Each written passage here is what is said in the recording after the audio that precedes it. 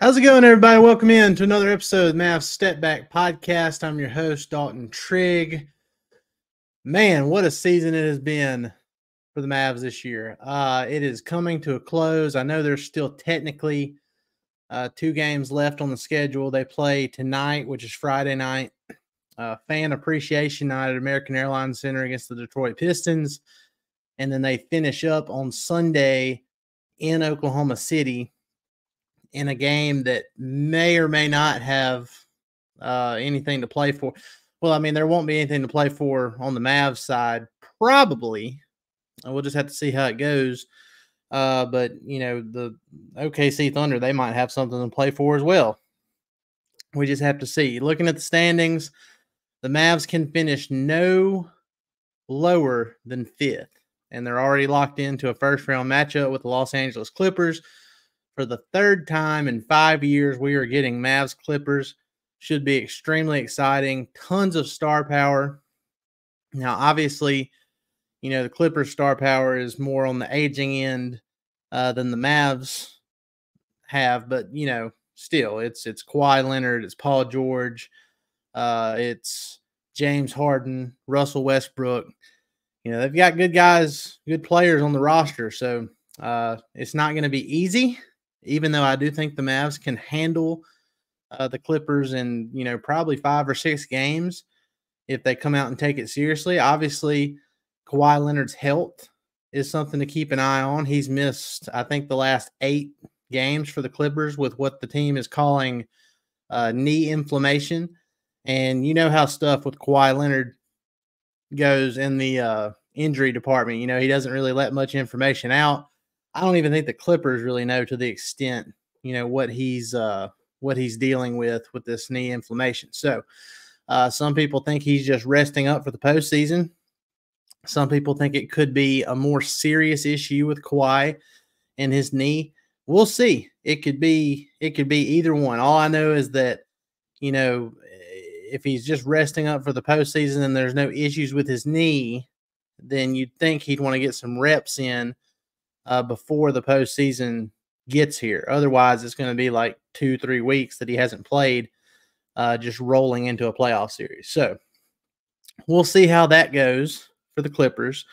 I think the Mavs can beat the Clippers either way, but obviously if Kawhi isn't 100% or if he doesn't play a couple games to start the series or play the series at all, that obviously changes things and it changes expectations as far as, you know, how many games we think the Mavs should win in. So we'll see how it goes. But Luka, Kyrie Irving, Daniel Gafford, PJ Washington, you got, you know, Derrick Jones Jr., Dante Exum, Josh Green is back.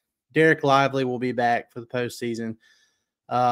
You know, I just think the Mavs have so much more than they did in previous matchups that this should not be a problem for them in this first round series. But again, you know, a lot of it depends on Kawhi, because if he's fully healthy going into this series, we know what a fully healthy Kawhi Leonard is capable of. So very interesting. We're going to dive more into the Mavs versus the Clippers probably Tuesday of next week, because there's going to be a lot of downtime since the Mavs didn't make the play-in tournament. They pretty much get a full week off before the playoffs start next weekend. And I'm going to have my guy, Drew Johnson, on here, and we're going to dissect every aspect of this Mavs-Clippers series and give our predictions for what we think will happen. And we should know more, you know, injury-wise by that time next week as well. But so the Mavs, they're coming off a Eastern Conference back-to-back 2-game road trip. And, you know, they blew out the Hornets on Tuesday night, took care of business. You know, the what some people thought might be the Grant Williams revenge game. It wasn't. You know, the Mavs took care of business, won by 26 in Charlotte, 130-104. And then on the second night of a back-to-back, they went and played in Miami. And to me, this was the true dress rehearsal for the postseason for the Mavs. You know, because Kyrie's not going to play against the Detroit Pistons Luka might not play, but we'll see. I think he will end up playing just a little bit. But I think this Miami game was the true dress rehearsal because they came out on out of a back-to-back, and given Miami was on the second night of a back-to-back too. But over the last handful of games, like 10 games, really stretches back to 18 games for the Mavs. They've had the number one offense in the league. But, over the last 10-game span, obviously the Mavs have had the number one defense. Well, the Heat, they had the number two defense in the league. And the Mavs came out there on the second night of a back-to-back in Miami and beat the Miami Heat 111-92. Just complete dominance from start to finish. They did have a little bit of a lapse there in the third quarter. They lost the third quarter by 8, and that was mainly because Kevin Love just started hitting shots like he was prime Kevin Love. But the Heat never got back to within, I think 11 was probably the most they creeped back. 7 points was the most they creeped back, closest they creeped back in that fourth quarter. And then the Mavs slammed the door on the Heat going down the stretch there. And the box score was something to behold. Like, scoring was distributed so nicely for this game. So out of, 111 points, Luka did his thing. He had 29 points, almost had a triple-double, 29 points, 9 rebounds, 9 assists. Kyrie had 25 points, and 21 of those points came in the first half. He was just cooking Miami. He was very much ready for the postseason. So playoff Luka, playoff Kai. The first time we'll get to see that duo together in the postseason. Super excited for it. Chemistry is at an all-time high. The guys are just playing great basketball. So, you have your superstars leading the way there, 29 from Luka, 25 from Kai. You have Daniel Gafford, Derrick Jones Jr., and P.J. Washington all scoring 12 points apiece. They all scored 12 points apiece. Gafford had 5 rebounds, 3 assists, a steal, and 3 blocks. Derrick Jones Jr. had 2 steals and 2 blocks. P.J. Washington had 6 rebounds, 2 assists, 2 steals, and a block. Just lots of steals, lots of blocks, lots of defense. This team is locked in and playing just amazing as a unit defensively. And then, off the bench, Maxi Kleba, he has been great lately. He only hit 1 shot. He only had 4 points, but, his defense has been on point. He was a plus 13 in 20 minutes off the bench. Tim Hardaway Jr., despite shooting 2 of 8 from the field and 1 of 6 from 3, he was still a plus 16 in 18 minutes off the bench. Josh Green came back, and, he didn't shoot very well, just 1 of 5 overall, but he had 4 rebounds, 2 assists, and a steal. He was plus 7 in his 14 minutes. Dante Exum, only 3 points in 19 minutes, but again, he did a little bit of something else, had 3 rebounds, 2 assists, and was a plus 10 in those 19 minutes. So across the board, there was a little bit of scoring from everybody, even if it wasn't a lot in certain spots. Omax Prosper even got in the game there at the end and showed off his improved jump shot and got a dunk thrown in there, had 4 points in just his 2 minutes. Looked pretty good. Everybody in this game was a plus in the box score, plus minus, except for Derrick Jones Jr., and he was only a -1. So that just goes to show you how dominant of an effort this was from the Mavs in Miami. They came with a certain level of seriousness and, really wanting to finish off that road back-to-back in a good way. And sure enough, they did. I mean, it was incredible. So they get the 111-92 win, which clinched a couple of things. It clinched their 5th division title in franchise history. They won the Southwest Division this year. It clinched a 50-win season. Mavs are now 50-30 going into Friday night's game against the Detroit Pistons.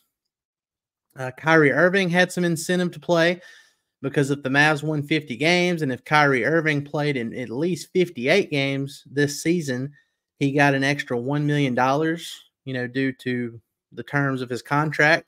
And he did that. That was his 58th game. The Mavs won 50 games in that 58th game. and so he gets an extra $1 million and a much deserved rest game against the Detroit Pistons tonight. So that's where we're at with that. Oh yeah, and like I mentioned earlier, that also clinched the Mavs into that 5th spot with a slim chance of potentially moving up to the 4 seed. Now, for that to happen, the Mavs have to win these last 2 games against the Pistons and the Thunder, and the Clippers, they have to lose their last 2 games. And like I said, Kawhi Leonard has been out, but let me see what's on the Clippers schedule for these last 2 games for them. Okay, so tonight they play the Utah Jazz at home, and then they finish up against the Houston Rockets on Sunday. So tonight, in my opinion, will be key, because I feel like if Utah can find a way to beat the Clippers tonight, then there is a real chance that the Mavs could end up with home court advantage Sunday, because I feel like the Rockets can definitely beat the Clippers without Kawhi Leonard. So I think it comes down to tonight. We'll see if the Jazz, who have just been tanking so hard, just extremely hard tanking from from the Utah Jazz. I think they've lost. Let me get back to the standings here. I think, let's see, Utah has lost. Okay, they had lost 13 games in a row until they beat Houston in their previous game. So the Jazz on a 1-game winning streak going into this matchup with the Clippers. So I think even without Kyrie tonight and possibly without Luka, we'll see if Luka ends up playing. But, it's fan appreciation night, so I feel like he'll at least play maybe in the first half before sitting. But, I think that the Mavs should beat the Pistons tonight regardless, and then we'll see how that Clippers Jazz game, because then home court advantage comes down to the final day of the season, and Oklahoma City is tied with the Minnesota Timberwolves for the 2 seed right now, so they might have something to play for in that last game too, if they want to be 2nd or 3rd in the West. So we'll just have to see how it goes. But before I get into the Luka MVP stuff, which, has blown up, and it seems like it's been an argument every single day on not just Mavs Twitter, but NBA Twitter in general over the last few weeks. I do want to tell you about the #1 daily fantasy sports app that you can get, and that's Prize Picks. Be sure to go get that app if you enjoy daily fantasy sports. If you want a easy and fun experience picking the higher and lower on points, rebounds, assists for all your favorite players, Luka, Doncic, Kyrie Irving.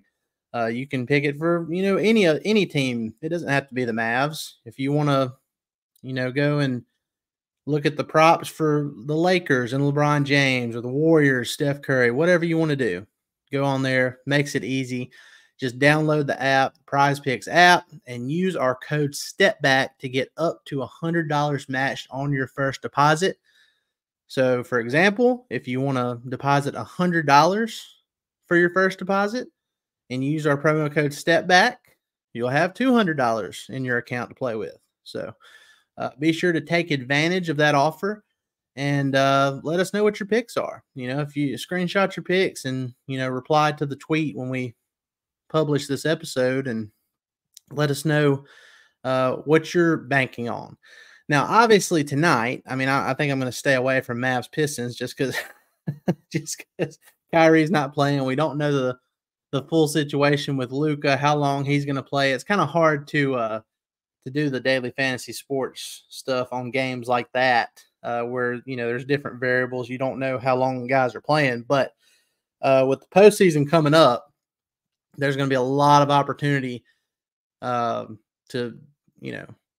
test your basketball knowledge with Prize Picks. So be sure to do that. And again, use our promo code STEPBACK to get up to $100 matched on your first deposit. Okay, MVP stuff. Y'all, look, I am for Luka winning MVP. I have been one of his biggest supporters. I could be a professional Luka MVP campaign manager if they wanted me to be. I think he deserves it. I think the numbers he's putting up, nearly averaging a 34-point triple-double, something no other player in NBA history has ever done, is something that should be rewarded. And I get it. Nikola Jokic is amazing. Like, I'm not going to be upset if Jokic ends up winning MVP. But I do think, given the overall numbers and the stuff that the Mavs have had to overcome this year as a team, because Luka's played in 70 games so far this year. He's only missed like 10 games, I think. Yeah, that's right. He's only missed 10 games. He's helped the Mavs navigate through so much. Kyrie Irving missing 12 games to I believe it was a foot contusion or a heel contusion or something like that. It was the game they played in Portland, and Dwight Powell just airdropped onto his foot while he was on the ground. Very unfortunate. Missed 12 games. And then, later on at the end of last year, pretty much the whole month of December, Kyrie missed due to a thumb sprain. And then you've had other injuries throughout the year. Josh Green. You had the trade stuff, instead of Grant Williams and Seth Curry being involved, or maybe Rashawn Holmes on some nights, the trade happened. And then you bring in Daniel Gafford, PJ Washington, which obviously they hit the ground running, but then you had a little stretch in there where they hit a rough patch and had to figure some stuff out, and they did eventually figure it out. But all that stuff, all the injuries that the Mavs have had to navigate through, Dante Exum was out for a long amount of time, paired with trying to integrate the new pieces, not having the same lineup consistency that teams like OKC and Denver have had. I think all of that should support a Luka Doncic MVP case. And I think he's got a good shot. He's got a good case, and he's got a good shot, in my opinion. Obviously, Vegas doesn't think that. They think that Jokic is going to run away with it. I'm fine with that. I don't think we should spend too much time arguing with people over that and being upset that Luka's probably not going to win MVP, even though we think he's deserving of it, because I don't think that's going to be a bad thing for the Mavs in the long run, honestly. I mean, with the way this team is playing, they've won 16 out of their last 18 games, should be 17 out of 19 if they take care of business against the Pistons.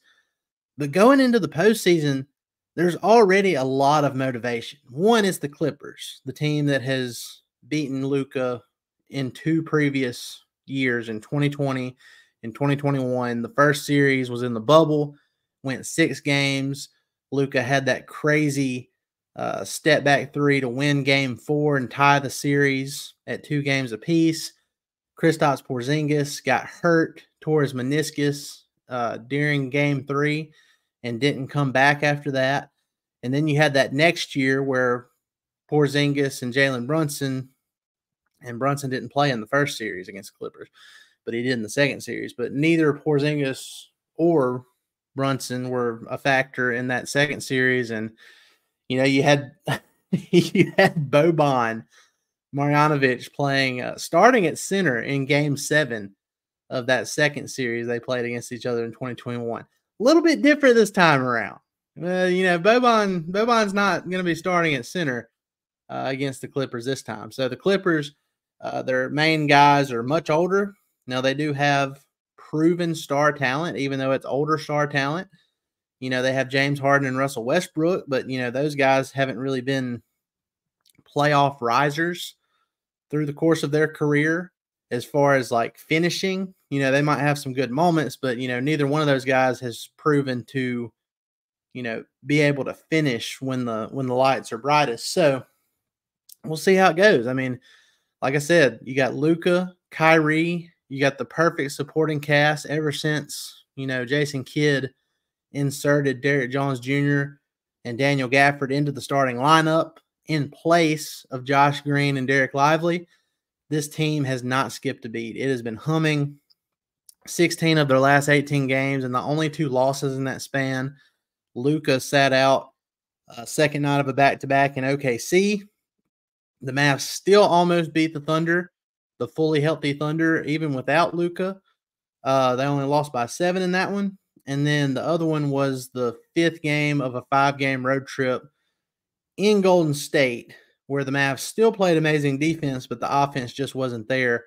And that was, probably due to the insane travel conditions, because that Golden State game was a makeup game from earlier in the season. So there's, aside from those 2 games, the Mavs have played pretty much perfect basketball. They've found a way to win in different ways. They showed they can win in a barn burner style game, where they played the Houston Rockets recently and they gave up 135 points or something like that. And they still ended up winning the game, and that was kind of an outlier thing for the Rockets. They were making shots that they don't normally make. And, the Mavs, they came out and came back from 22 points against a team that was fighting for their postseason life and came back and beat them. And Luka and Kyrie were awesome. And then you have other games where they're just like stoning teams to death with their defense. Like, it's been crazy to see, how it's unfolded for them. And they're the hottest team in the league. So, I mean, you look at the last 10 going down the Eastern Conference, no team has been better than 7-3 in their last 10, and that's the Philadelphia 76ers. And then you look in the West, and the Mavs are by far the hottest team in the West at 9-1 in their last 10. So I'm excited, y'all. I'm excited. It's been a fun season. It's always fun to look back and see where you started and where you finish. And where the Mavs were in early February at 26-23 and where they're at now, 20 games over 500 with 2 games left, is just absolutely incredible.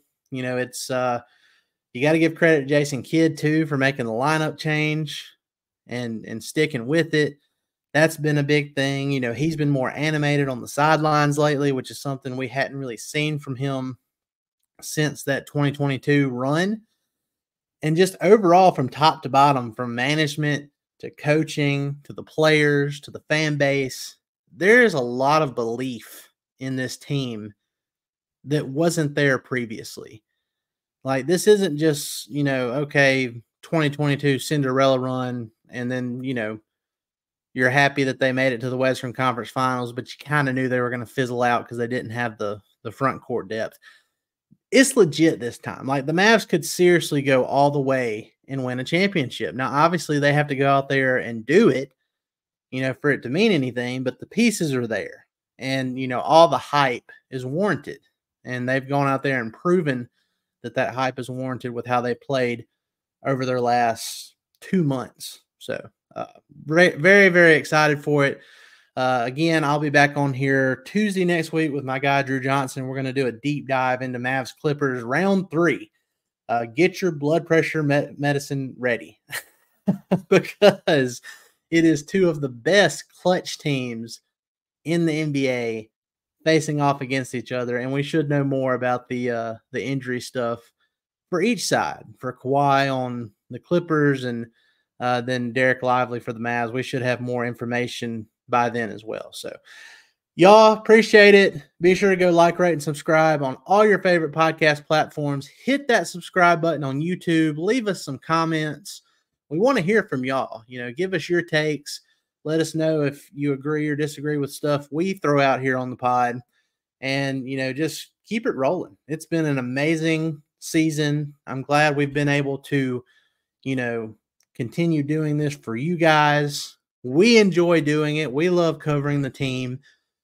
I've been a fan my whole life. I got into the media stuff back in 2017, I think. I started out with Mavs Fanatic. Now it's Dallas Fanatic. And then went to Mavs Moneyball, and then eventually made my way over to DallasBasketball.com and started doing this podcast in 2019. And man, it has just gotten better and better and better with each passing year. And I'm glad that the Mavs have finally established themselves as a legitimate title contender, because it makes it all worth it, not just from a fan perspective, but from a media perspective, covering the team every game, writing stuff, podcasting, all that is so much more fun when the team you're covering is winning as much as the Mavs are right now. So, guys, appreciate it. I hope you have a great rest of your day. Have a great weekend, and we will see you next time.